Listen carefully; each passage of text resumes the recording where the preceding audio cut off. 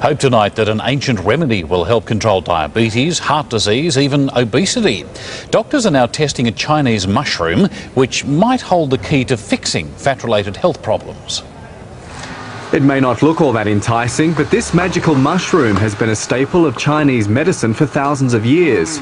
Nicknamed the elixir of immortality, it's now caught the attention of Western doctors because it can help control diabetes, heart disease and obesity. So that could have a significant impact on Australian health because we're looking at high blood glucose levels, high cholesterol, high blood pressure and being overweight. Our lazy lifestyles and bad diets have led to a rise in what's being called metabolic syndrome. Doctors are now hoping the Ganoderma mushroom could help fight the flab. We are now going to put this mushroom through robust Western-style clinical trial once and for all to see how good they are. A year-long trial is about to get underway, providing hope for patients like Bevan Hoken, who's taking multiple drugs for high blood pressure, cholesterol and diabetes.